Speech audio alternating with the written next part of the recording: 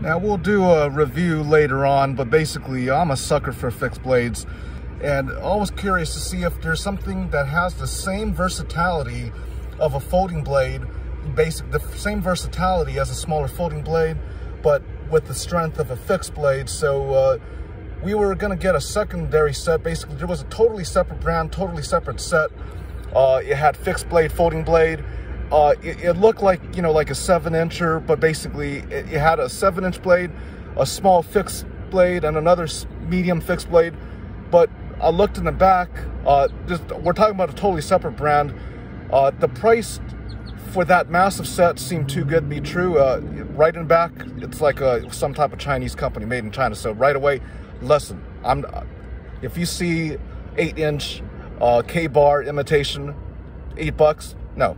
A real K-bar that's going to cost you about, hell, anything 200 plus, 100, 150, $200, you know, upper 200 plus. So, so this was about, you know, plus or minus with tax, about $6 a pop, or $5.94 plus tax, you know, per unit. So each one is just about what, $5 something, $6. So, you know, for me, this looks interesting. If I'm not sure where it's made, no matter where it's made, I'm like, you know, the price is good. Price is good.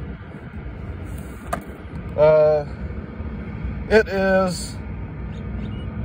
Yeah, I'm not sure. I'm not sure where it's actually made. It doesn't. Does it say?